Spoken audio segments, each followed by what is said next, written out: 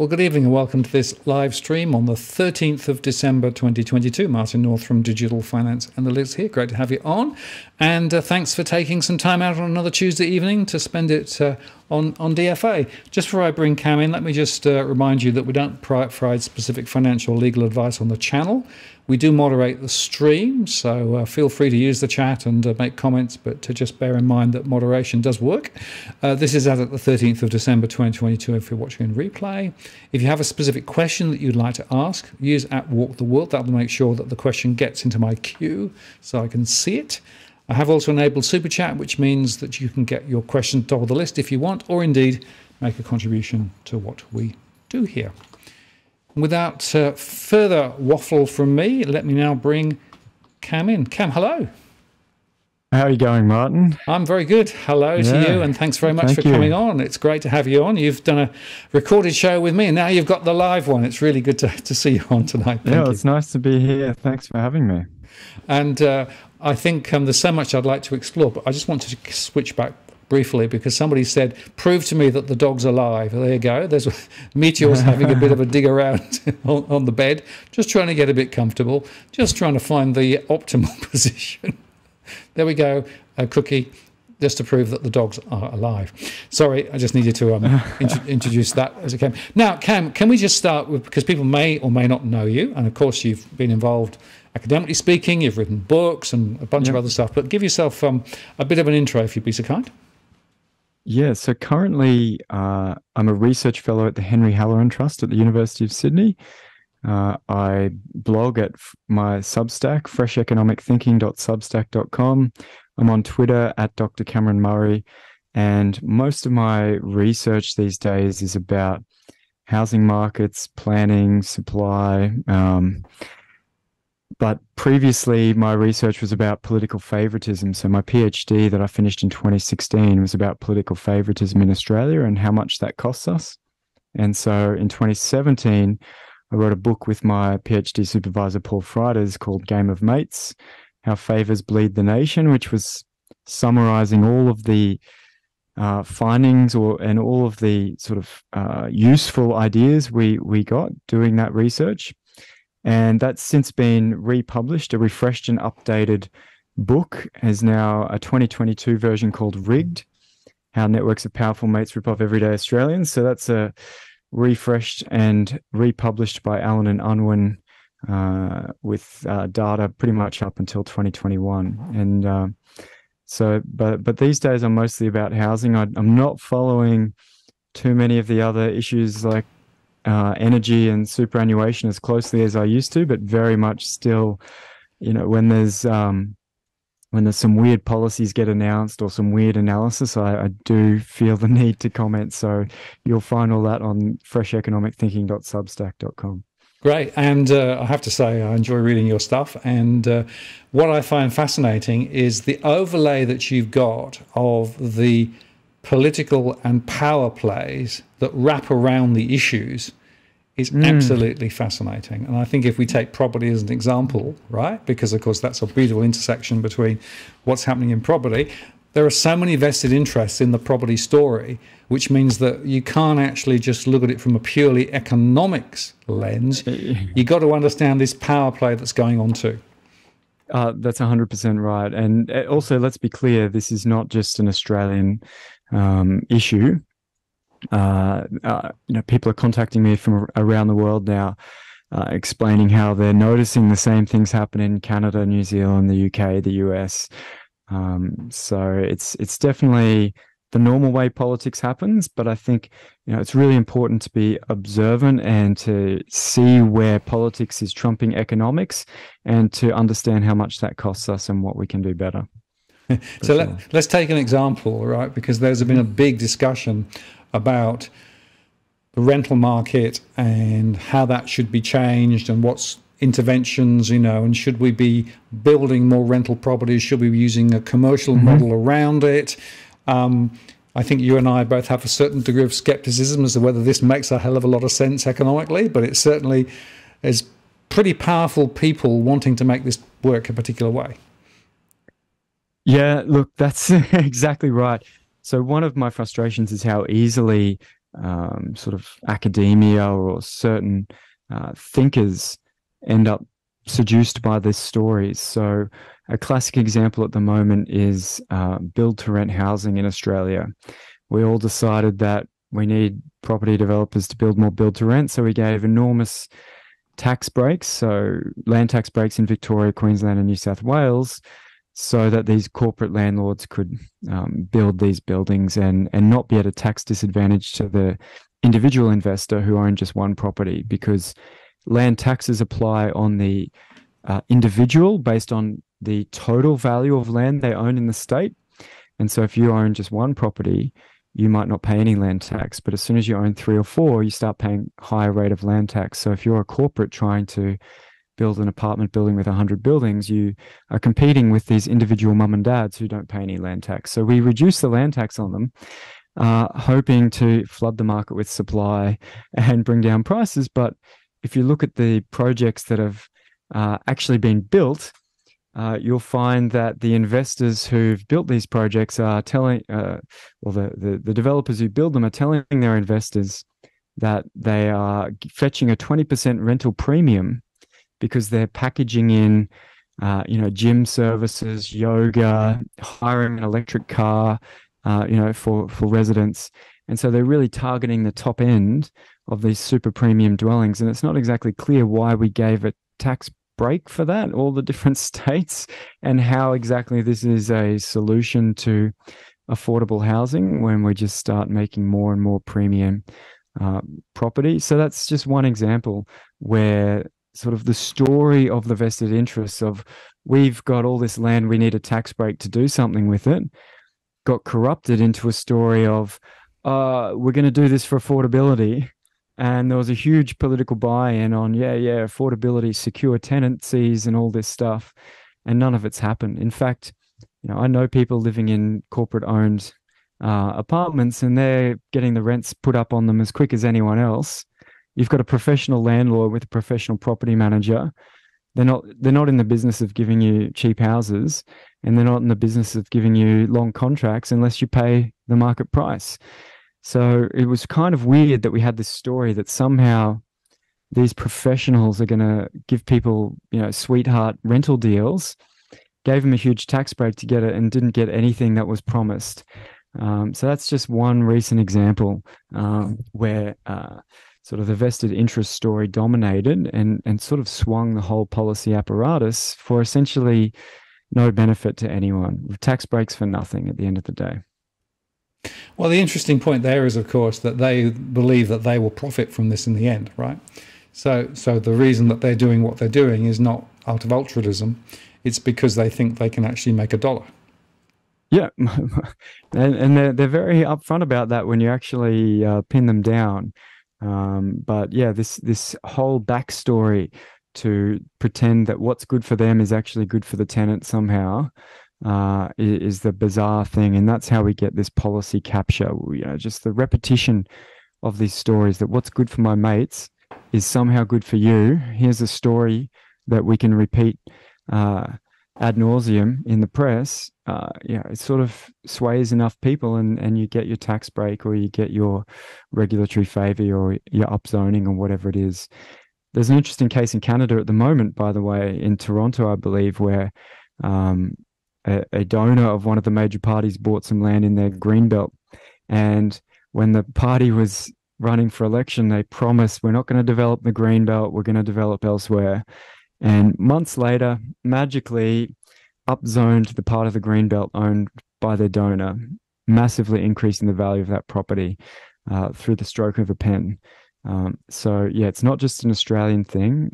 The influence of well-connected politically economic interests is really hard to ignore if you want to understand what's going on.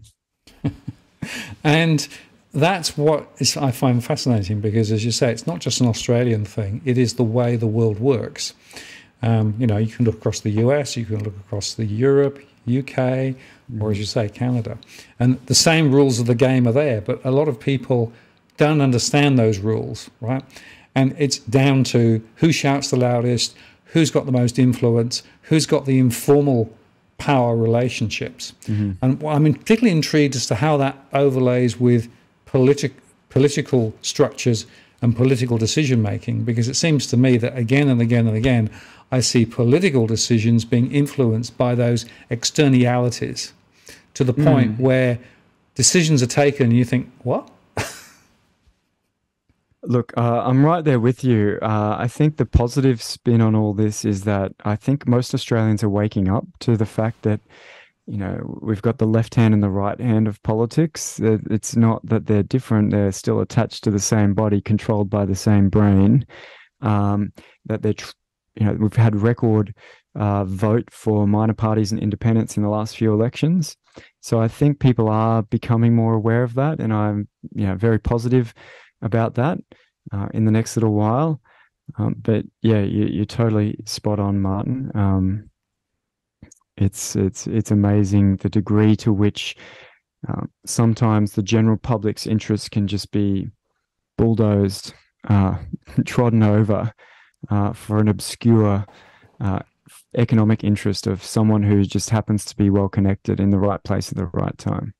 And you could go through banking, you could go through mining, you know, energy, gas, electricity, you know, pretty much wherever you look. In fact, you can pretty much tick off all the major industry groups, airlines, almost everything has got this overlay on it. Yeah. They're one of the more interesting ones at the moment are the casinos that seem to somehow get these sweet land deals in the heart of our CBDs. They still get convicted of all these criminal money laundering offences, and they still get all these deals. I often joke that in Brisbane, I'm not sure if you're aware of the new casino, it's right next door to what we call the Tower of Power, which is the tall building Campbell Newman built with all the Queensland bureaucracy in it. And I just thought, isn't it weird? It's like they want to be in the same building together. They couldn't get any closer if they tried. You know, the dirty money washing through the casinos and the political favours for those, you know, people who might partake in washing their money. It's you know, it's a bit sad in some ways, but you know, I'm positive in the long term, but maybe not in the very short term. So there's an interesting debate, of course. We've now got a federal ICAC or equivalent of ICAC, and we've got various state entities that are meant to be sort of making sure that corruption doesn't happen. And is, you know, I guess the question is, do they actually really make a difference, or do people sort of manage to go around them and through them and under them? Yeah. So the way I describe it, they do make a lot of difference for very blatant bribery or direct exchange favors. So we're pretty good at that. It's very hard to bribe someone. What they're not very good at is this game of mates, this indirect favoritism in a repeated setting over a long period of time, where favors sort of accumulate on credit. There's no direct payment, you get it on credit. And so in that sort of game, it's important to keep sending signals of credit worthiness. Oh, if you do me a favor while you're in government, I'll look after you when you're out of government. My credit's good, but I can't bribe you now and I can't pay you much now. So that's the sort of indirect game of mates stuff that is hard to tackle anywhere. What we have to do is just have sets of rules that make it such that when you try and reciprocate those favors, that the value of those favors is relatively small and that the public's still getting a big cut. So, you know, in the upzoning case, I like the ACT's betterment tax. So you can upzone your mate's land all you want, but the public's going to get 75% of the value that you're trying to give them. So we're sharing the gains, not just putting everything straight in someone's pocket. And that way, even if you have this favor trading persist, the economic cost of it, you've just reduced it by 75% with the stroke of a pen. So whatever industries and sectors you can take a share of the gains, as well as try and enforcing different decisions, I think that's the best we can do and the way we should approach it on a sector by sector basis. Right. So what you're saying is it's making some difference, but there's still a little bit of, you know, wriggle room around it, but it's better to have it rather than not. Oh, the ICAC, it's definitely better to have it, but I think it's worth remembering that the ICAC is more of an anti-bribery, Right. anti-padding your own pocket Mm. organization, and the rules are written such that direct um, corruption is quite difficult. But what's more of the current method in Australia is this corruption on credit, you could call it, or the game of mates, which is usually typically done by the rules, and it's done through the revolving door, and we can try and tighten up on some of those things. But it's like anything. You can't really eliminate it. You can just manage it the best you can. And I think people are seeing it and trying to vote for different people as one way of tackling it. Literally voting for different people in government, getting lots of minor parties and independent makes it much more difficult to do this. Just a sort of history question here. The game of mates is alive and well. Did it always exist? Has it got worse more recently? Has something changed to effectively bring it more to the surface? Or is it just that we're more aware of it compared with 20, 30, 40, 50, 80 years ago? Yeah, that's a good question. I guess it's very hard to measure this concretely.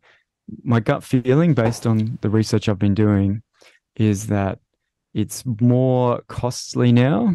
It's always been there, but the political competition was more genuine in the post-war decades, whereas now the political competition is not so genuine.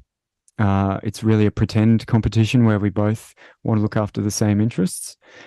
So I think we're in part of a cycle where we're seeing a little bit more blatant favoritism, a little bit more high value giveaways.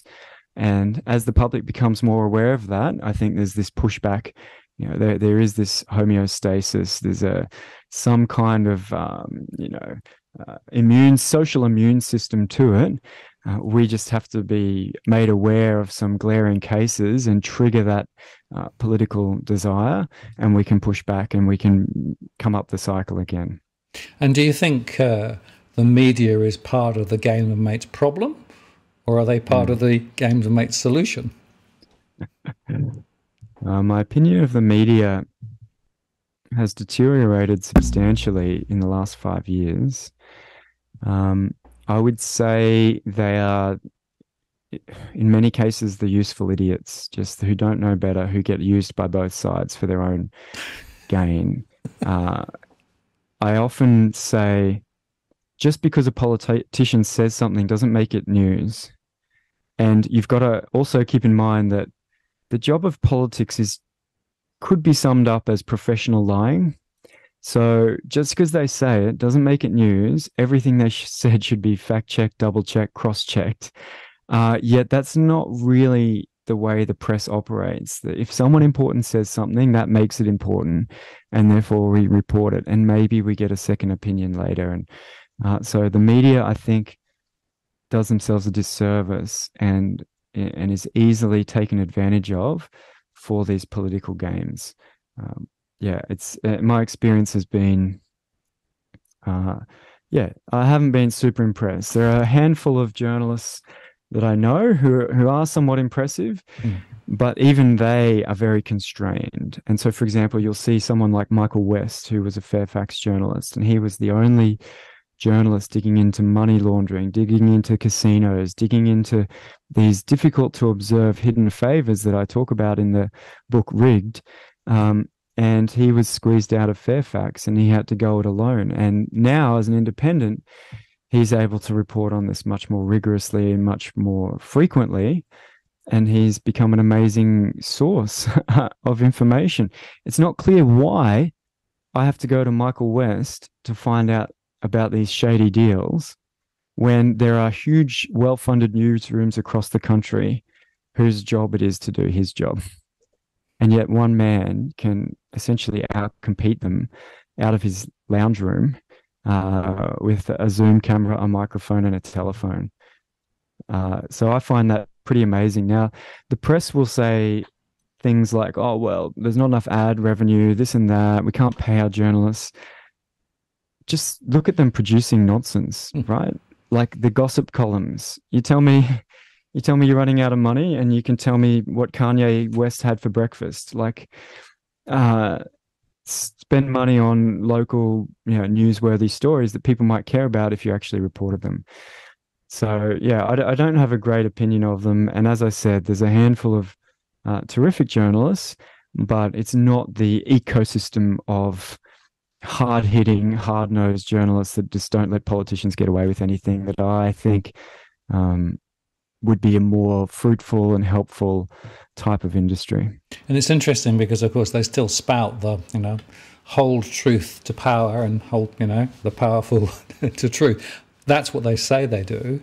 But when you actually look at the evidence, you've got to say, apart from, as you say, a few notable standouts, some of whom are not in the mainstream anymore, a few that are. But 90%, you sort of think, well, hang on a moment, why are you there? Yeah. It's not clear to me. Should I give you this example? I'll give you an example. Yeah, great. Okay.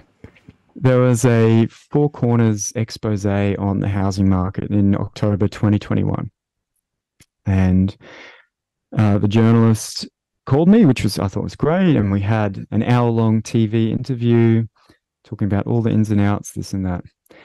In the first phone call, they said, oh, we're doing a thing on how home ownership is out of reach for your average Aussie because of the price boom. And I said, well, you do realize that first home buying is at record highs right now.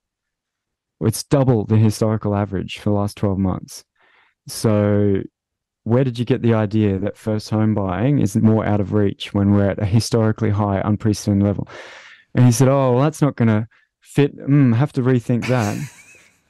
Then still had the hour-long interview where I repeated that. And they ended up not including that information in the whole 23-minute segment that, the actual fact of the matter, that this is the chart of first home buying. Totally missed it. There was a few other interesting things, but this is Four Corners, and they had time for 5 real estate agents from Bondi and Byron Bay and all the most expensive suburbs. They had someone interviewed who'd moved from one of the most expensive suburbs in Sydney to Noosa, one of the most expensive suburbs on the Sunshine Coast. I'm like, exactly what are you achieving here? You're missing almost everything that's going on. And so that's just one of the recent cases where I just thought, what is going on with journalism here? I literally sent you the link to the ABS data. I showed you the chart. I told you people to talk to who are on the ground selling to these first-time buyers in record numbers, and the story was just the one that was going to sell and get the viewers and get the clicks and trigger a Twitter debate or whatever the case might be. So yeah, I get that all the time. Actually, people ask me about what's going on, and quite often around property, particularly. And quite often I'll throw them the latest data and say, well, this is what's actually happening, the ABS data, which is okay, and other sources and my own sources or whatever. But they often have their own hypothesis that they're actually working with. And if you're not actually supporting the hypothesis, it gets left on the cutting room floor very, very often. Yeah, and I think it's almost that they want to do dinner party entertainment and not sort of fact finding, if you know what I mean. Point. Like, I'm going to tell this story. I'm at Toastmasters. I'm going to tell a nice story and get all this attention. Yep. But I just want the facts. I want the context, and just maybe that's years of economics research and doing my PhD and all that, where I just want you to tell me the facts in the first sentence and tell me some of the relevant context. Don't tell me a story, a sob story about someone who lost their job who can't afford a house or whatever the case may be. It's just, where are they in the distribution? Is this reality, or is this the exception that makes your story useful? Because that's what I want to know if I want that information to be useful and inform me about what's going on in the world, and if I want my politicians to be also watching the news that has lots of facts and context in it, not these personal tales of woe that you can get a never-ending supply of it regardless of the economic conditions. There is not a single year in the last 2 decades where there hasn't been reporting of people complaining about the housing market. Rents going up, people complain. Rents going down, people complain. Prices going up, people complain. Prices going down, people complain. Construction booming, people complain. Construction collapse, people complain. Like, give me the context. Have we come out of a boom? Or are we in a collapse? Is rents going up or rents going down? Try and focus on some facts before you tell me, what's bothering your neighbor and, that entertained you that you think will entertain others. There's a wonderful quote from The Hitchhiker's Guide to the Galaxy that says they extrapolate the universe from a fairy cake. Right. You can sort of see where I'm getting at, right? So they pick up the fairy cake. They pick up the one case of the particular person who's made a terrible decision, who has lost a lot of money on crypto, or has lost a property, right? And from that, they extrapolate the universe out, right? Unfortunately, that might not be a very good analog. Yeah, well, I remember speaking of crypto, I remember there was a current affairs show on this crypto millionaire. And I just thought, wouldn't it be interesting to have some context? Because every crypto millionaire got his millions from someone else who's going to lose millions on crypto. There's a zero-sumness to the crypto currency, and it's just that just doesn't exist. You could just ask anyone with some expertise who isn't selling you something, and you would understand that to be a crypto millionaire means someone else lost their money to you, just like you were at the blackjack table. I'm totally with you extrapolating out, and I get the temptation. I get it. But maybe I've been trained now well enough to check the data and just realize that if it's in the press because it's not representative. It's the exception. Like, the news is full of things that aren't representative of reality, because if they were representative, they would be boring and common and not newsworthy. So I have that context in mind when I watch the news, which is why I double check all the facts and figures, and sometimes people get annoyed at me. Oh, well, I have to say I also am a great believer in facts and figures, which is one of the reasons why DFA exists as well, because I think it was really quite important to, let's see what the numbers actually tell us. Now, there was a very interesting... Go on, sorry. Sorry, I'll just give you one more example. Please, yeah. And it came out just a few days ago. There was an ABC article about the Darwin rental market, how there's a Darwin housing crisis. And I just thought, is there a Darwin housing crisis? So SQM research has a lot of free information. The ABS can tell me what the CPI rental price index has been, and the rents are the same as they were 8 years ago. Yep. So I'm just like, which crisis is this? Like, if it's a crisis now, what was it then? And actually, rents fell like 20-something%. Yep. So I just don't understand. It seems to always be a crisis, and there's never any context. And it's really not that hard to find out whether rents are lower than they were 2 years ago or higher, just because someone's complained or someone's got kicked out because they moved to a better suburb because rents came down, and now they have to move back to where they were. That's just normal. That's normal market behavior. If you had some context, we would, I don't like people being forced to move because the rent goes up, but at least you could put it into some perspective for people, and not have everybody who's watched your show think that rents are at record highs in Darwin when they were much higher a decade ago, just about. I'll give you another example on Darwin, because I was talking to someone the other day on my one-on-one series. We were looking at unit prices and house prices in Darwin, right?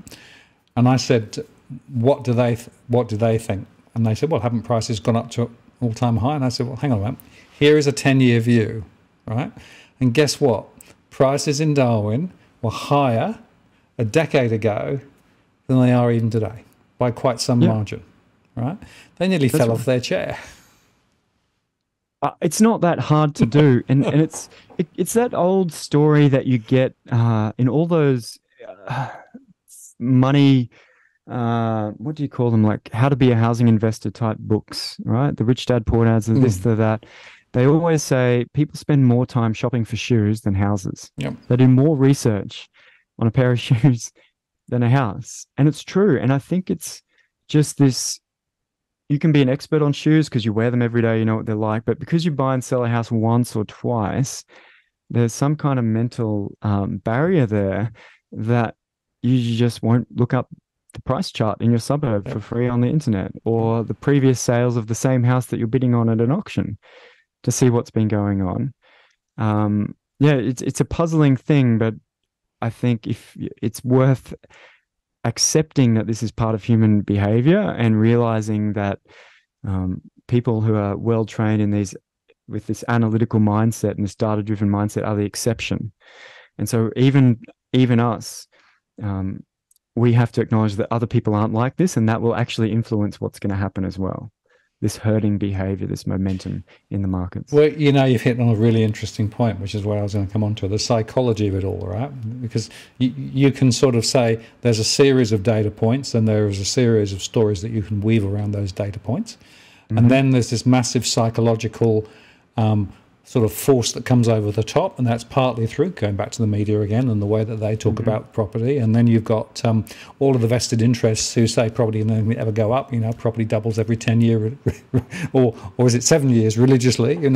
Et cetera, et cetera, et cetera. And so you as an individual is trying to navigate this sort of incredible environment where you've got so many cross forces pulling in different directions, and you say you don't do enough to learn the ropes. So essentially you are a cork on the ocean of all of these things going on.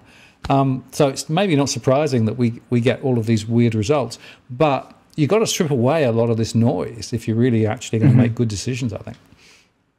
Yeah, I think at the end of the day, you've just got to accept there are some fundamental patterns that recur in the data that you have to be aware of, and there are things that have never happened before that have good stories for why they might happen, but it's probably not a good bet to predict that that's going to happen for the first time ever now, just because people are talking about it. So, for example, you would know that I tweeted a couple of days ago that a prediction that there'll be no Australian recession in 2023. Yep. All right. So partly I did that just to keep my Twitter followers entertained, and but also to make the point that everybody who's forecasting this also forecast house prices to fall 30% when COVID hit. They've probably forecast 5 of the last 2 recessions. And if you just look at the patterns in the data, although COVID and the economic patterns we've seen are a little unprecedented, if you look beneath that little spike to the trend, you'll see that we've never had a huge economic crash from this point. So even though house prices are falling off, we've not had a big crash. So I just wanted to make the point that it's a bit too soon. There's still a lot of investment going on, and all those mining profits and all those corporate profits, they're going into someone's bank account at the end of the day. They're coming out as dividends, bank dividends, mining dividends, whatever they are. And those people are going to spend. Now, you might be unhappy with the distribution of that, but if the Lamborghini dealer and the Toyota Land Cruiser dealer have a boom 2023, even if you don't like the distribution of income that year, I can't see there being a huge correction. So in my mind, looking at the cycles and the previous patterns, it's just a little bit too soon. It's definitely not going to be Q1 or Q2 next year.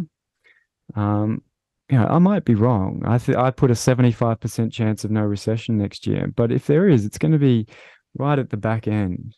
There's a lot to wash through the system first.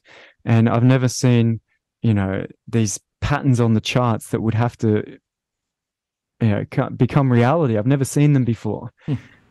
So I'm not going to go around predicting, this happened, therefore something that's never happened before, and this is going to happen now.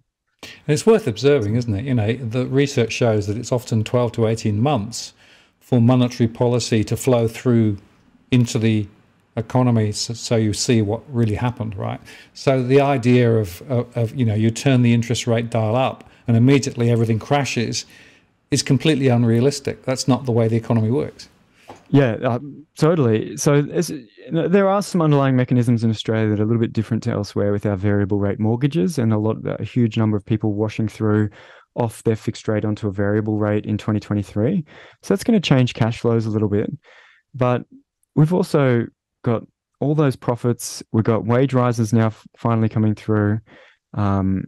There's really a lot of money still washing around. In terms of offset accounts and credit cards, people paid a lot of that off. Yep. There were hundreds of billions of dollars of stimulus in 2020, and it's not all spent yet. And the very fact that there are people still waiting for big purchase items like the home renovation, I'm going to wait until I can find a builder. And that means I'm pushing back that spending into 2023.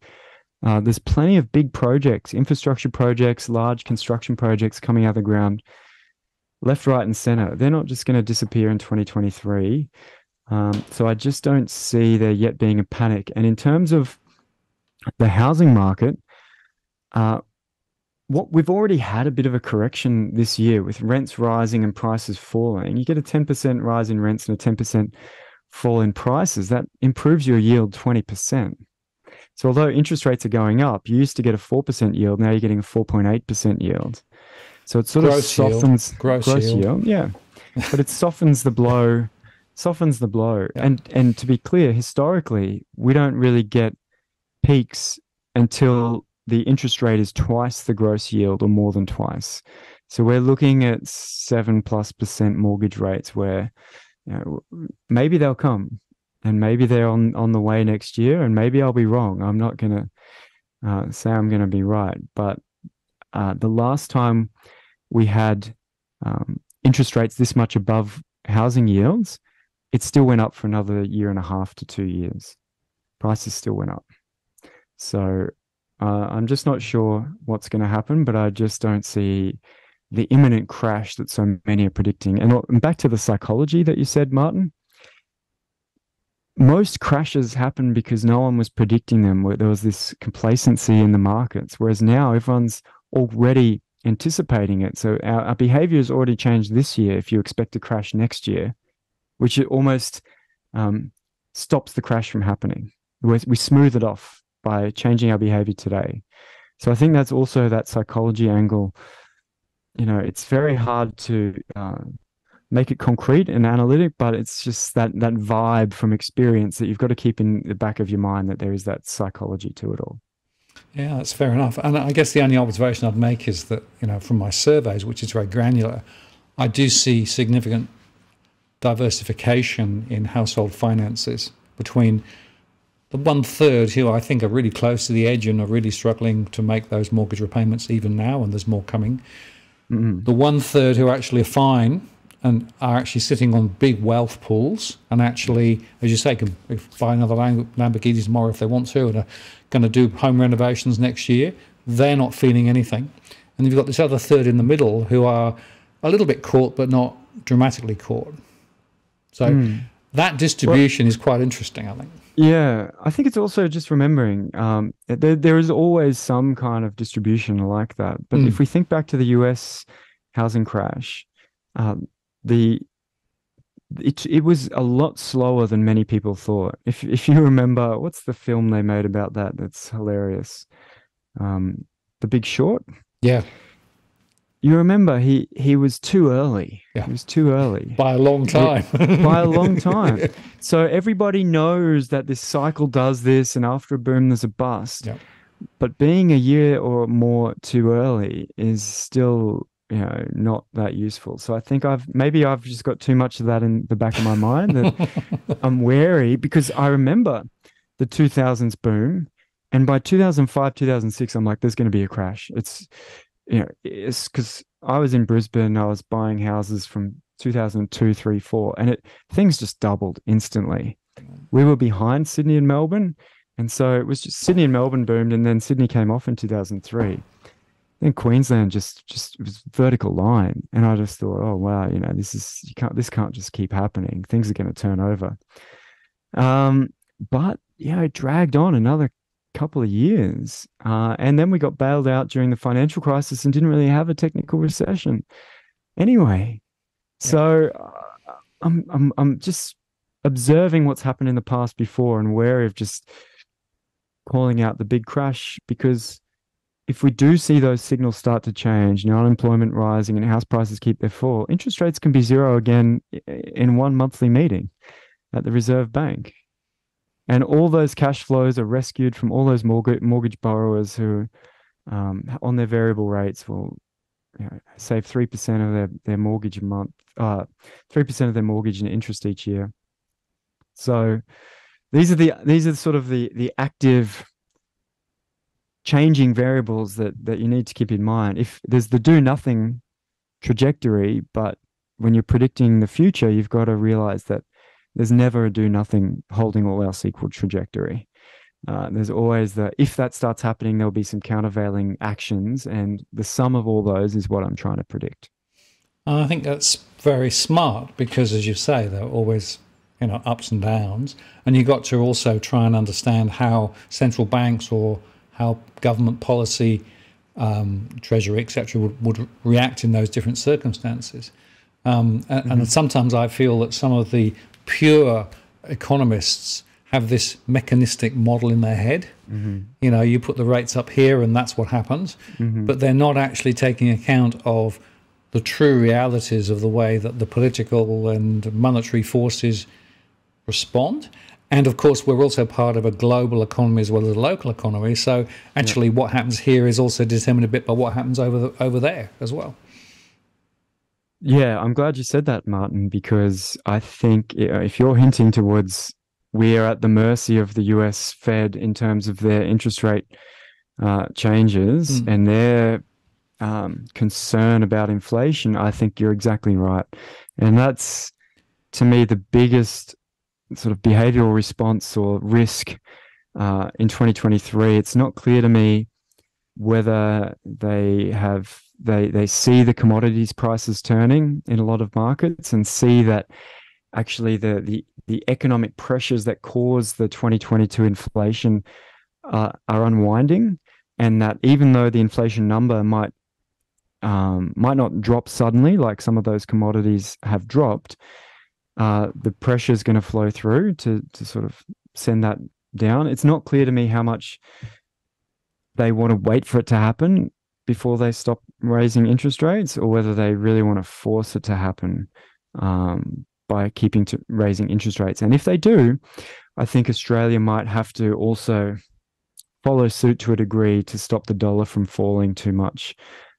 So a lot of the small economies are sort of trapped into raising the rate because everyone's going to borrow in your currency and go and get US dollars at a high interest rate. So you do have to follow to some degree what the US Fed is doing. And I'm really not sure what's happening over there on the ground just right now. A lot of things seem to be reversing quickly. But again, it's like Wile E. Coyote. He goes over the cliff. He's got to fall eventually. You just don't know how long it's going to take for everyone to realize. And in the macro economy, it's a lot slower than you think sometimes. It's slower than you think, and all of a sudden it happens in one day. So just, it's hard to keep all this in your mind, but it's worth remembering some of these historical cases as reference points. That's right. Well, I've been around quite a long time, and I've seen a number of stock market crashes and a lot of property price falls, for example, in the UK. And it's interesting because whilst they might look superficially the same, each time there were some different dynamics and different things driving them and different policy responses. And so it's important not to just extrapolate again from the fairy cake of history to try and actually call the future, right?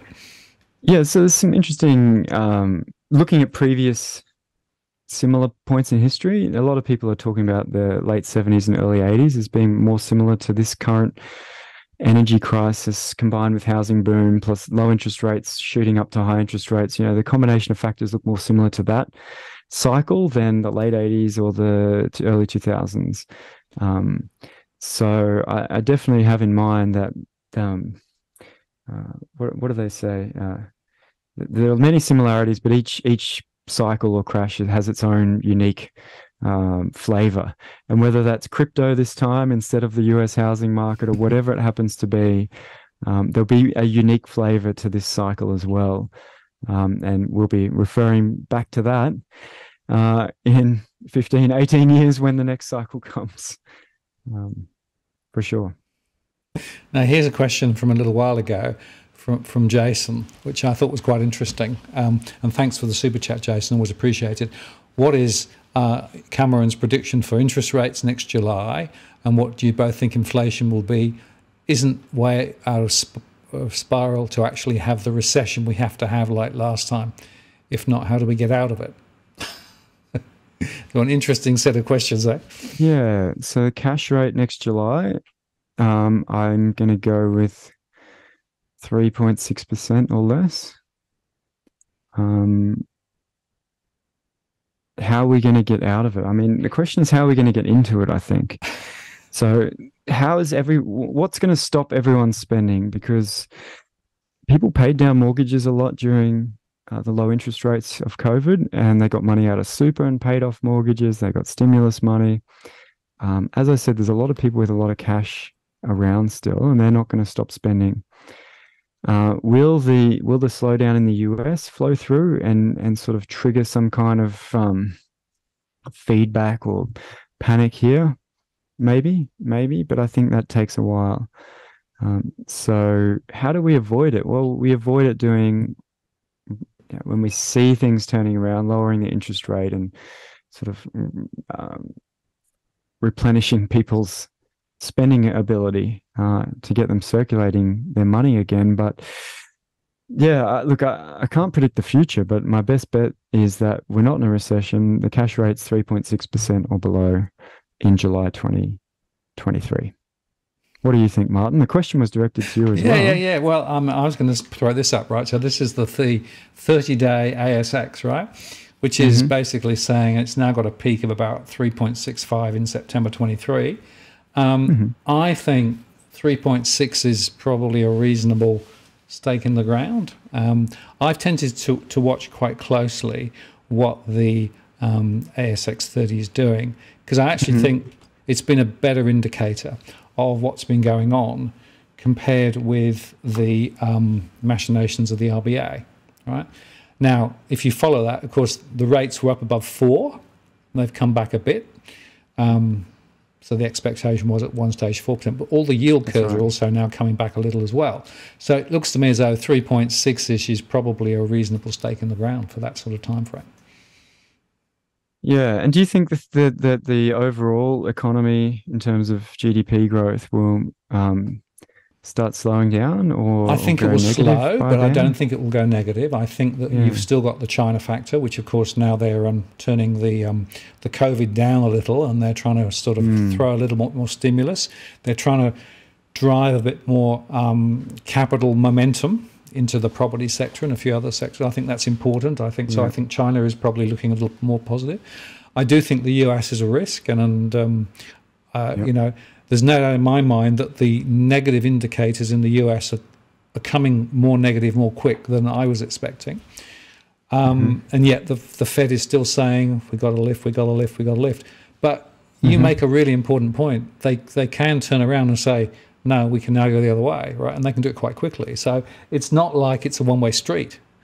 It's an ideological fixation they've got about inflation. I know inflation's bad, but when you actually start looking at what's making up the inflation number and the way it's moving, I think there are some base effects that will come out, which means inflation will come down next year. So I'm not sure that they'll have to go as high as they think. I think I'm generally, somewhat agreement. The US has adjusted very quickly in terms of new housing construction in particular to the rate rises there, which sort of contradicts the macroeconomy goes slower than you think. But again, it's very tricky. So can I just maybe jump in on the inflation numbers for a second, Martin? Because you've just raised a point about what was driving inflation. And I think one of my bugbears recently has been, we've had the biggest inflationary shock for decades, and almost none of the reporting has been about the differences in the way we measure inflation in different countries. Because we just all assume that this number is the magical concept that fell out of an economist's brain, and we picked the number by magic, and that's the one that we're all talking about. Whereas if you'll see on my Substack from 9th of October, it's called Mysteries of Inflation Measurement.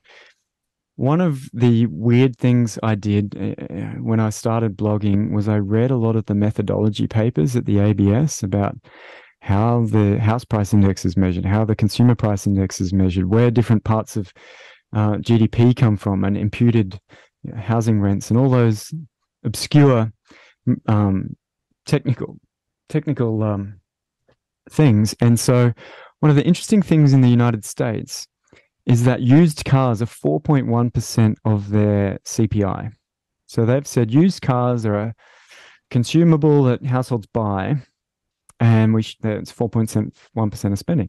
And that was a huge part of their inflation for a while. The price index of used cars went up by 80% from 2020 to the middle of this year. And 4.1% of the basket, because the CPI is a weighted average of all these categories of goods. In Australia, used cars are 0%. They're not in inflation, because in Australia we say, well, one household selling a car to another household is just a swap of a thing. It's not a new good and service that's being produced. Just like if I sold my furniture or gave my wife something, it said, oh, you can take a turn taking the car. Like it's a nothing if you think of their households as a collective. So Australia was 0. So used cars booms, and it wasn't even in CPI. And the other interesting thing that's different is in the United States, they have a thing called owner's equivalent rent in CPI, which is 24%, which is a quarter of all of the CPI is a thing called owner's equivalent rent, which is the pretend amount that homeowners pay themselves to rent their own house from themselves, right? So it's not a real thing that people are actually spending money on, because that's counted in rents paid by rental houses, which is 7%. 7.4% in the US. In Australia, the rents paid by rental houses are 6.2%. So you get that by a third of households are renters, and a third of households are paying 20-ish%. So a third times a quarter or whatever you end up getting, right? Also, there's a weighting issue because those households have different incomes. So that's very similar. So they've got this quarter of their CPI is not even in our CPI. And yet we compare their numbers and go, look, theirs is going up to 8%. Ours is going to go up to 8%. I'm like, if it's all used cars and owner equivalent rent, ours is not going to do that, because we don't even have those two categories in our CPI. Not at all. So I think that's another thing worth keeping in mind. That's one reason I actually predicted that inflation in Australia would peak around 6% before falling again towards 2%. Now it's currently over 7%. But so I think I was a little bit off in how far it will go. But I think the overall trend of going up to 6-ish, 7% and falling, rather than this explosive 10 or 12 that you're getting in Europe and may have had for certain periods in certain cities in the US, because used cars weren't in there, owner's equivalent rent wasn't in there. And we know that rental prices were a big part of the US inflation measure. And I think that's another interesting point to remember, is that when those market rents start falling, and they are counted at not just the 7% for the renters, but also another 24% for homeowners, it might bring down their CPI quicker than ours. It made it go up quicker. It might make it go down quicker than ours, and ours might be this smooth curve, and theirs might be a bit more of a spike. So I think that's important to keep in mind. And the bizarre thing is, there are articles and articles all around about, used cars is pushing up inflation, owner's equivalent rent pushing up inflation, and hardly anyone's just saying, hey, that's a uniquely American thing. If you care about the number, you have to acknowledge that we measure the number differently, even though conceptually the economic pressures might be similar in both countries. So that's a little bit of a strange one, but I thought worth pointing out, because if we're going to get in the inflation forecasting business of what's going to happen next year, worth just keeping a couple of those things in mind. I think that's brilliant and very important. And of course, it's worth saying that the other countries like New Zealand and the UK and the Eurozone have their own foibles in terms of the way that they measure inflation. So you're not comparing apples with apples, and apples and oranges and bananas and whatever, right? The other factor, of course, is that in the US, you've got the wages rising very fast at the moment, and that's flowing through into services inflation. So a lot of the inflation that's coming through more recently is service related rather than some of the other stuff that's going on. Whereas in Australia, wages so far have not really started taking off that much, although Mr. Lowe thinks it might go up a little bit. And the other factor, of course, in Australia is that they started releasing the monthly inflation figures and then promptly adjusted the weightings 1 month in. So half of the inflation move from a month ago to last month was actually reweighting rather than actually any movement of underlying data. So it shows you the traps for the unwary that you can quite easily fall into if you're not careful. Yeah, I'm totally with you. There are many traps for the unwary in some of this economic measurement. So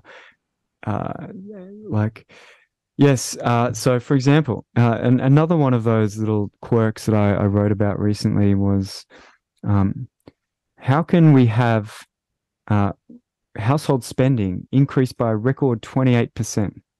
So this is the ABS attempt at measuring household spending. How can that be increasing at 28% per year when wages went up only 7% per year? What are we doing? So that's another area where people just report numbers and then they tell their story, or they extrapolate from the fairy cake. But I felt the urge to write about that one and say there's similar things to what I said earlier, that profits are also household incomes. And so all those miners and shareholders of all those companies are, ordering new boats and new house renovations and going out to dinner. And so there's also a huge increase in what we call gross mixed income, which is like your plumbers and your contractors and your self-employed people who've had, what do we got here, 13.5% increase in that income. And so they're spending as well. So wages are usually only 40% of total household incomes. The rest are from welfare, from own businesses, and from interest and profits of owning parts of shares and things. So those have been booming. And that's what's helping keep spending up altogether. So again, the distribution might not be the one that we like, but that doesn't mean that people with that money are not spending themselves and somehow it's keeping the economy going. And I remember someone said to me, this is the only, because we've seen consumer confidence survey responses quite low, yet business conditions quite high. And someone said to me, this is the only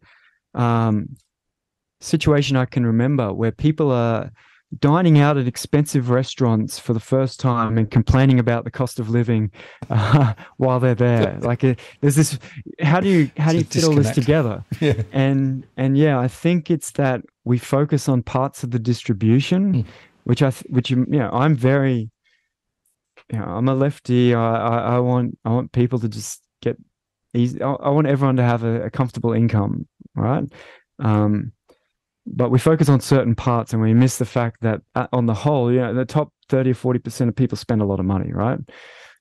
So you got to keep in mind that their incomes and their spending are also churning the economy over. Absolutely. And it's also, I think, worth highlighting that one of the inflation factors, which is also in the mix, is businesses are still able to put their prices up. It's quite interesting. And there's been quite a lot of interesting commentary and analysis showing that, in fact, businesses, don't feel the headroom at the moment. So I've heard a few first-hand things. I'm going to do the journalist thing and extrapolate from one conversation. But just disclaimer, this is for entertainment purposes only. So I have a friend who deals in consumer electronics and consumer appliances, and warned me a year ago that if you want me to get you a deal on something, ask me now, because everything's going up next year. After Christmas, it's all going up. This year, he said, not so much as last year. They're finding it more difficult to push price rises through without really affecting sales too much in that category. All right. I've had people in what they call it's the fast dry foods. It's like the fast consumables. What's the acronym that people use? Someone in the chat will know. Fast moving consumer goods. FMCGs, yes, yep. FMCGs. Yep. And they were telling me the opposite, right? They're telling me that, oh no, there's another round of price rises coming through. So again, at the end of the day, it doesn't matter what people think they're going to do or what they're planning to do. It matters what they do for the economic outcome. And if they find that also we've got this heightened price sensitivity because we've just been through this big price adjustment, maybe it's a bit self-limiting as well. So I'm not sure which story to give more credit to right now. My personal view is that the economic pressures, that wave of energy prices, the freight prices, a few of those other things have come and gone mostly this year. The question is just how long that takes to translate into consumer prices stabilizing or peaking. That I don't know, right? That's up to the decisions of all these intermediate steps in the process and how much they think they can get away with, how much advantage they think they can get from the other guy putting prices up, but them not, so those dynamics will be important. And I just wanted to turn the conversation slightly because, of course, Phil Lowe has, received a lot of flack in the media for saying last year, for the whole of last year, pretty much no rate rises until 2024, and then sort of caveated it slightly, but of course none of the caveating was actually reported in the media. What's your perspective on that phenomenon, right? That basically he was driving a particular agenda because at the time he was concerned that the economy was at risk and he wanted to try and help talk it up. And then suddenly later everyone said, well, we committed because rates were so low, and people were saying, well, he should lose his job. I mean, it's an incredible dynamic. How do you make sense of it? Or can you make sense of it? Yeah. Look, a lot of people have a lot of issues with the Reserve Bank right now for a lot of idiosyncratic reasons. I don't really know why. Because at the end of the day, monetary policy is a great big psychological game anyway. And economists know this. Economists know that we drop interest rates during a bust to trick everyone into thinking that interest rates will be temporarily low, knowing that as soon as things go well, we'll put them up again. So it's been a debate for decades in economics is how can monetary policy even work if you've promised to put interest rates down in a bust and back up in a boom? Won't people just average it all out knowing that their leveraged investments are going to last a long period of time and that they might have to go through many cycles?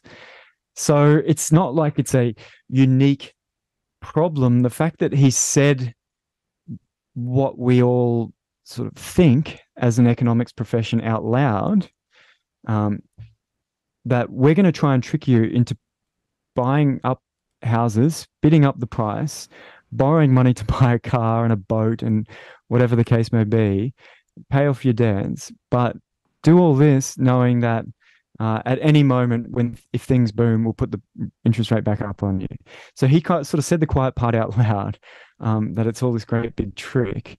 So I don't know why people are getting so upset about it, because even if he didn't say it, it would still have occurred. And I just don't know if anyone apart from me, you, and a dozen other economists hanging out on Twitter and maybe at a few newspapers actually follow what Phil Lowe says or would change their behavior based on what he said. I know I've seen stories, the sob story in the media of someone who's, Phil Lowe said interest rates would be low, so I bought a house. I'm just like, again, you're doing more research on a pair of shoes than a house. Phil Lowe said something. Did you get it in writing? This is a big deal. like if you're entering $1 million contract, you get stuff in writing, not, the guy over there said something, and it's a non-binary. So I've got this theory that when things go slightly pear-shaped, you turn around and try and find somebody to blame, right? Mm-hmm. A lot of people made property purchase decisions because rates were ultra low and prices were going up and everybody thought it was a great time to buy, et cetera, et cetera. And then now maybe it not be quite as good as rates are going up, et cetera. So they want to blame somebody, right? And rather than taking personal ownership of their decisions, many people will say, I was listening to the guy over there who said this, or I spoke to my mortgage broker and he said that, or my lender gave me the opportunity to borrow this amount. I get a bit frustrated with a lack of personal accountability for people's own financial decisions. Now, that may be unpopular, but I actually think it's an important line of argument. I agree. Some of the stories that make it to the press, I just can't believe they can't be representative of what's going on, given just how many first home buyers got in the market in 2020 and 2021. But yeah, it's a weird thing, and I think it's just the fact that home ownership is such a entrenched part of people's identity that they sort of put aside reason, and they've seen it be successful everywhere. So they don't see risk. They just plow ahead. Oh, if they give me the money, it must be good. Oh, everyone's making money out of property. Well, it's the barbecue conversation, isn't it? Yeah. How much did I make last year when prices go up? Yeah. Of course, no one at the barbecue tells you how much they've lost in property. No one tells you they bought a house in Darwin in 2012. It's worth less than what they paid for it. And they were negative gearing, so they're making a loss on it up until the interest rates fell in 2017. So, yeah, you don't hear those. So I think it's always the case in every market. There's someone at the margin, right? Someone who's stretched to the limit to be the next buyer or get the winning bid. And it's just those are the people who get the airtime. And I don't see that representative of the average. And for a lot of first home buyers, when interest rates were very low the last couple of years, renting money was much cheaper than renting the same house they were in. Yep. I always say you've got two options for a house. You rent the house from the landlord, or you rent the money from the bank to be your own landlord. And yeah, they're both risky. There's a present value of all the future rent rises that you pay doing this, and there's the risks of all the interest rate rises doing that. But there's no escaping this, these sort of two options and the trade-off that comes with it. So I think a lot of people switched over here. Now that rents are rising here, I think you'll find that it still makes sense for people to just pay the extra in their mortgage than try and pay 20% more rent in the same place, or if they had to move and incur those costs. So, yeah, but the personal responsibility thing, you're totally right. At the top end of the market, it's entertainment, like the Block, and the super prime suburbs of Sydney and the Gold Coast and the Sunshine Coast and the elite suburbs of Melbourne. It's entertainment. Oh, they paid $4 million, now they paid $5 million. Here's a suburb record. Oh, it's the $10 million house. It's entertainment. Those guys can lose their money, but yeah, the industry's not renowned for, how do I put it, widely acknowledging risks on both sides. No. That's for sure. And look, one of the things that I try to do on the channel here when I talk about property purchases is to try and help people make better informed decisions by getting more information, right? And you can't just take the average of property price moves in Sydney or whatever. You have to go granular. You have to look at the local situation, all those things. You got to also run the counterfactuals. What happens if this happened rather than that happened? And make sure you've got the right preparations in terms of surveys and other information to be able to actually make good decisions. What I find interesting is that I can pretty much put people into two categories, right? There are those who actually take all those things on notice and try to make better decisions. And there are others who say, too hard, don't need to worry, prices will only ever go up, I'm just going to buy. I don't think you can do much for that group who basically just have this particular ideological view of the way that property works, particularly in Australia. Property has never gone down, it's always going to go up. We've never had a real recession in property, they say, etc., etc. It's really interesting. Again, it goes back to this psychology and philosophical driver that's actually making people do what they do. And I'm not sure I totally understand it, because I'm in the sort of the analytics. I really want to know all the data, and I want to really try and optimize my decision making. Other people don't seem to care, and I'm not sure whether that's a good thing or a bad thing, but it's an interesting observation. Yeah, so it is interesting, but I used to work for a couple of property developers, and let me just say, some very, very big decisions at a lot of big companies also get made by gut feel as well. Like, this has worked in the past. I don't care about your spreadsheets or these risks or these scenarios. I think it's a good deal.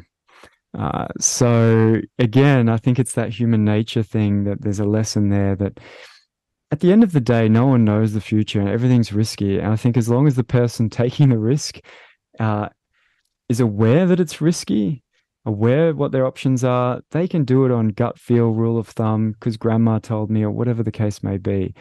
But if you are sort of going in blind, I don't know really what we can do. You can't save people from themselves. And to be honest, I'm sure plenty in that group that you talked about who just did things anyway and the information didn't sway them. I'm sure a lot of them did very well in the long run anyway.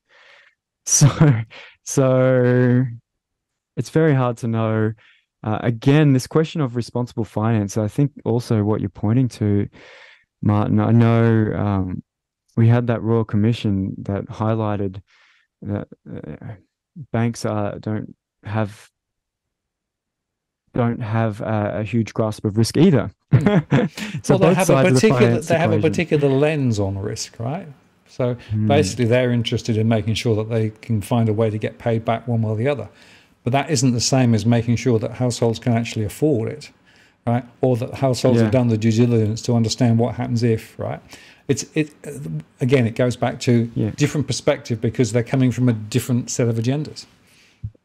Oh yeah, I'm totally with you. So on that finance question, can I just run by you? I'm trying to test a bit of an explanation with you about finance, because there's the idea buyer beware, right? Well, if they're going to lend you money, you're taking the risk, right?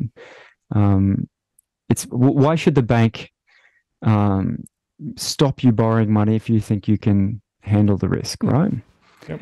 But it's not clear to me that's this finance is a two-way street, right? So the bank is also buying a service from the borrower of future repayment, because it's the bank that actually gives you money. So in any type of, when you buy something, the person who gives you the money is the buyer. And when you borrow from the bank gives you money.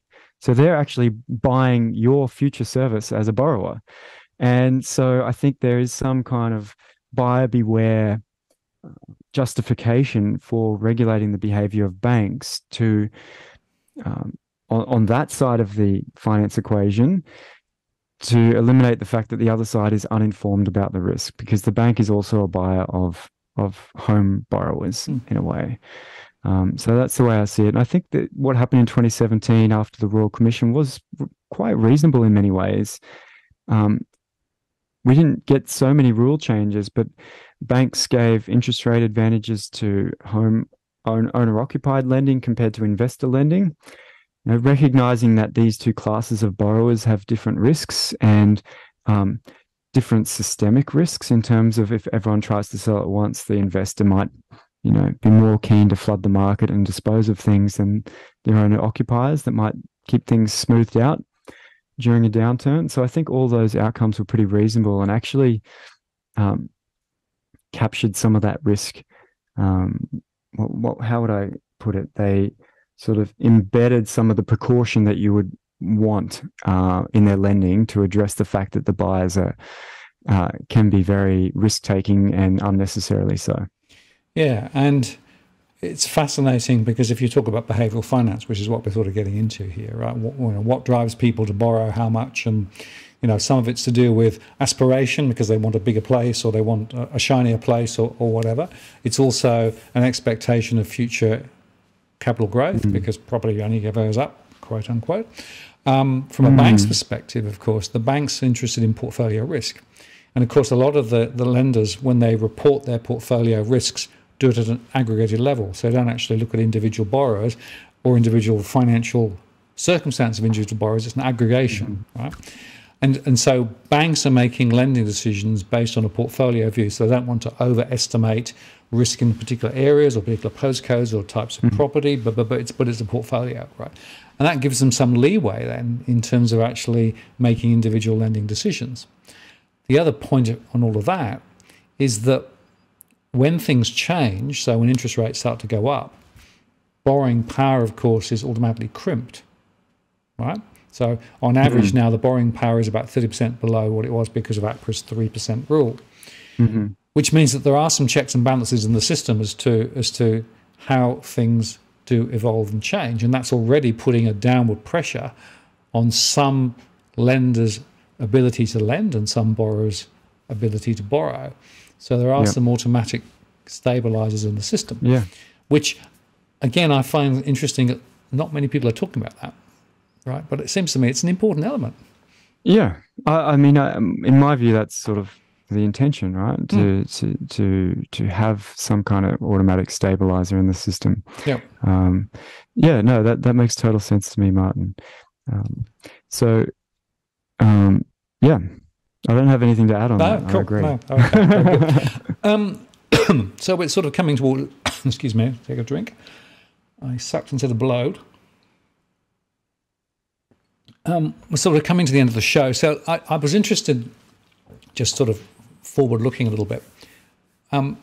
What are the key sort of things that you'll be thinking about as we come into 2023 from an economic perspective? What are the sort of the leading flags that would say, hang on a moment, this is important, this is not important, and how does that then map back through to property? And I'm also interested in your view on how migration plays into that too, because of course migration is now coming through the roof.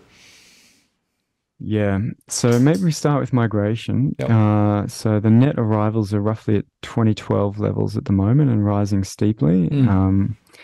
So I see that as a big positive in terms of overall economic activity.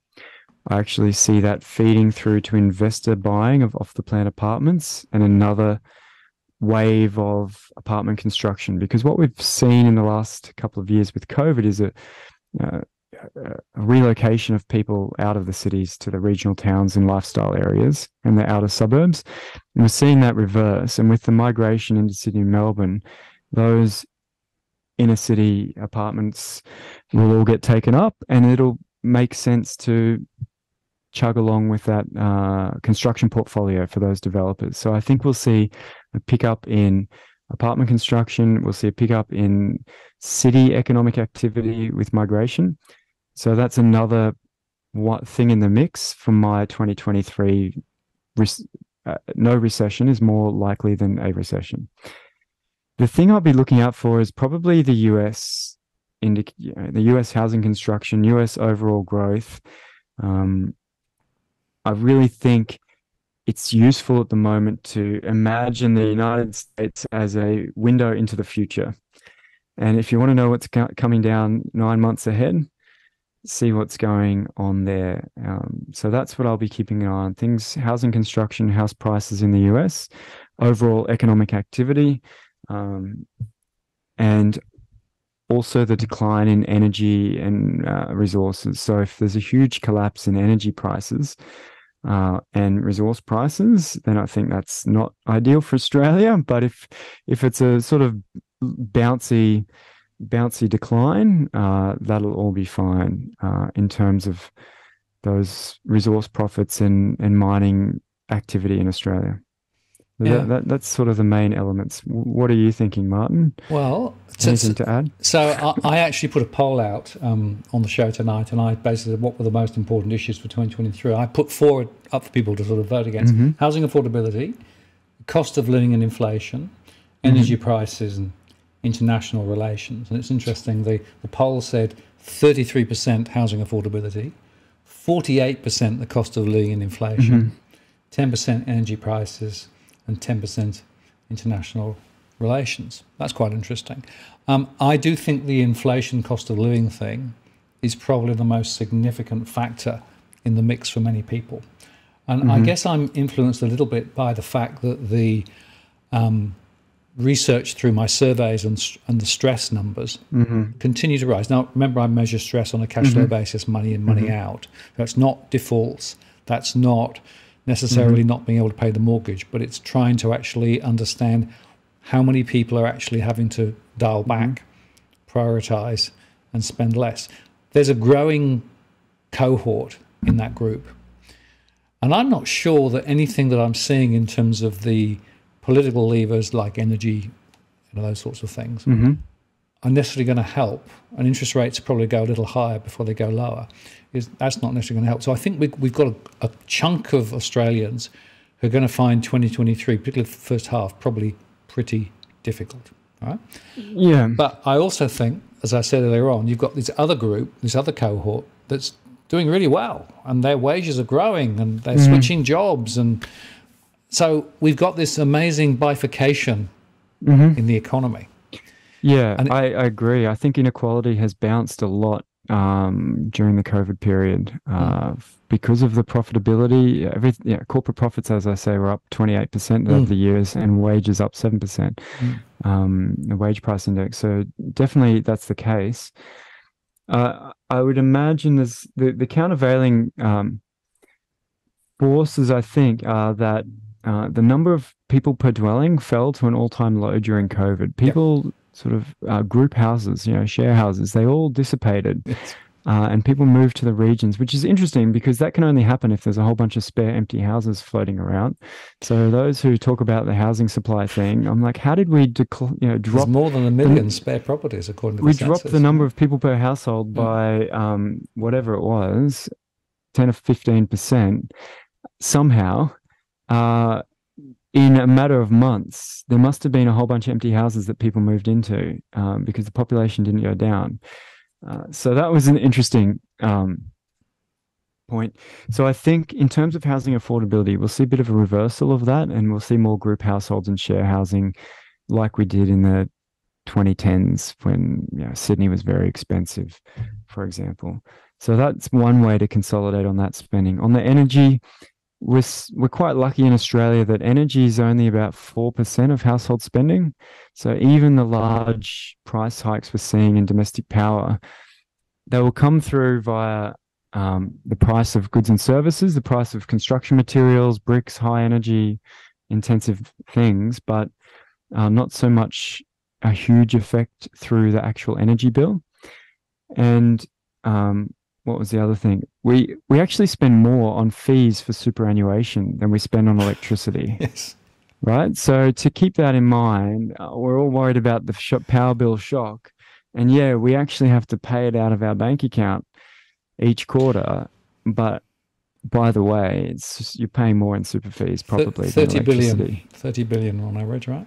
So that's just some perspective. So it's not ideal. And of course, again, the distribution comes into it because the 4% average is going to be 6 or 8% at the bottom, 20% of the distribution, and a few percent at the top.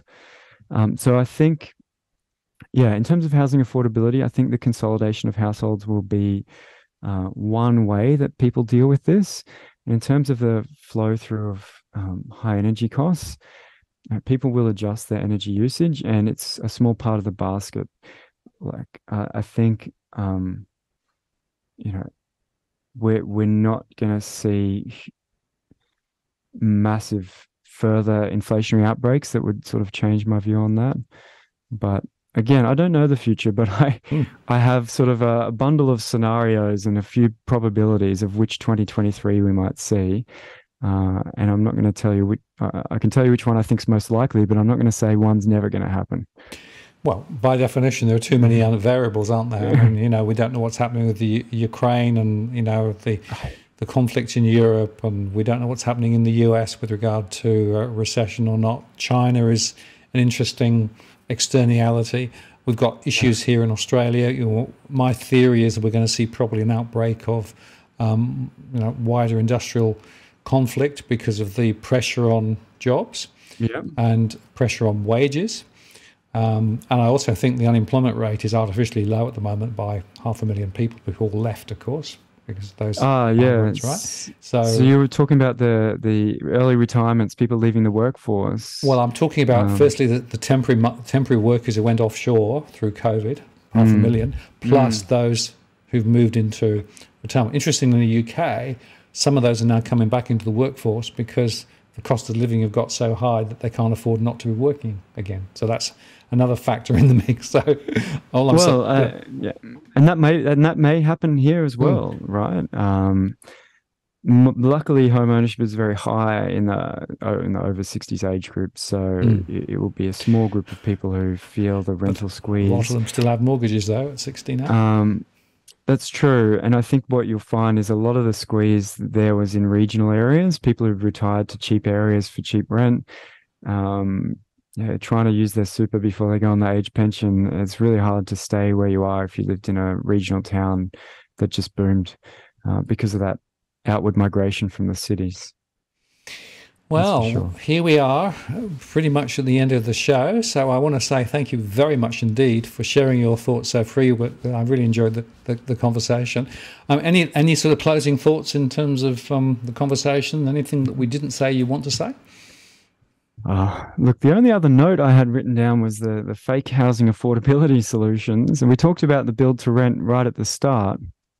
What we didn't talk about was the social housing fund that seems to be the latest trend. And as we've mentioned many times, there's the macroeconomy and there's also the distribution of households within that. And some are obviously struggling, and we seem to want to do anything except build houses and give them to people cheaply. So what governments are doing now is saying, I won't build any houses for you. What I'll do is I'll take 2 billion or 20 billion and I'll go to the share market and I'll buy all these assets with it. And with a bit of luck, I'll return more on those assets than it cost me to borrow that money. And with that little bit, hopefully there's some money there. I might build a few houses and help this part of the distribution who's struggling with the rising market rents in regional towns because of the patterns of relocation we've seen. So that's just one of my pet peeves is these weird fake policy solutions. If we want to give people cheap homes, we seem to try everything except giving people cheap homes. Absolutely. Who need them. So it's just one of those puzzling things. No, the fascinating thing is, of course, is that they continue to try and use, quote, market, unquote, mechanisms to try and solve what is not going to be solved by market mechanisms. Right? That's the problem. Yeah. There's a fundamental philosophical roadblock in their thinking. Exactly, that's the way I say it, Martin. I said, well, the market will give you the market outcomes.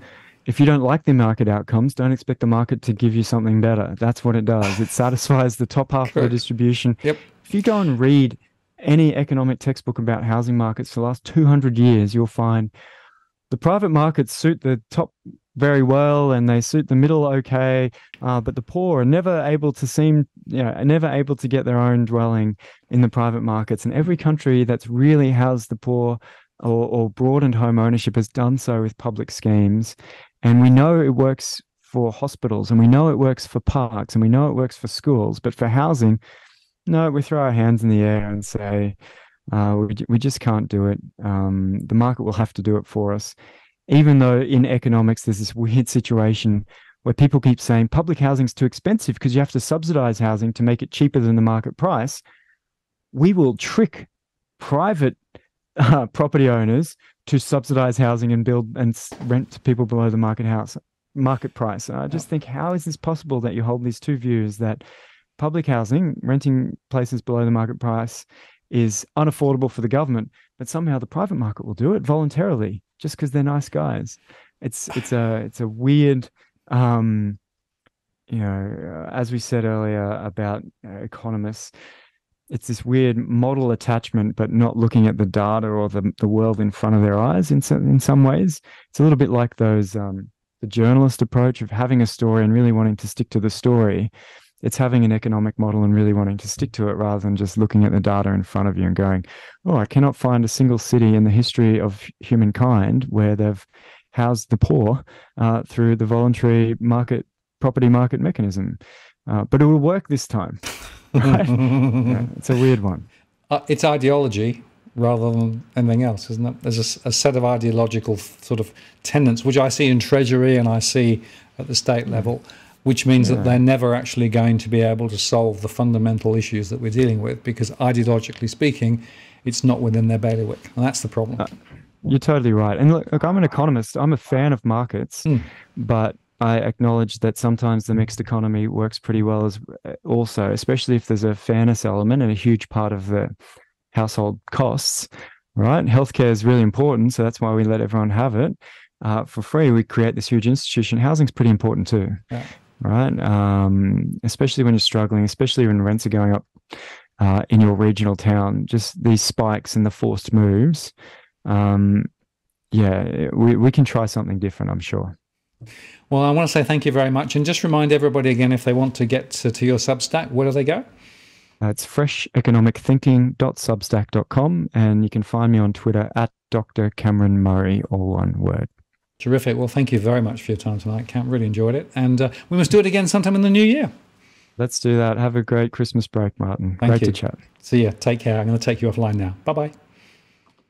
So there you go, folks. I hope you enjoyed that. Very interesting and informative conversation with Cam. I always enjoy a good philosophical discussion. Just to tell you that next week I have Tony LaCantra coming on, and he's going to give a bit of an end-of-year review from a markets perspective. So that'll be worth watching. We'll be able to play LaCantra bingo again, which I'm sure will be ticking off some of his normal phrases. So Mike Hudar is there. And finally, just a quick reflection. The doggies are still sound asleep. They haven't moved now again. So there we go. The doggy cam is still live. So thank you very much indeed for spending some time with us this evening. I hope you found it interesting, useful, and join us next week for another live stream. See the other shows during the week, and have a good evening. This is Martin North from Digital Finance Analytics, signing off. Cheerio.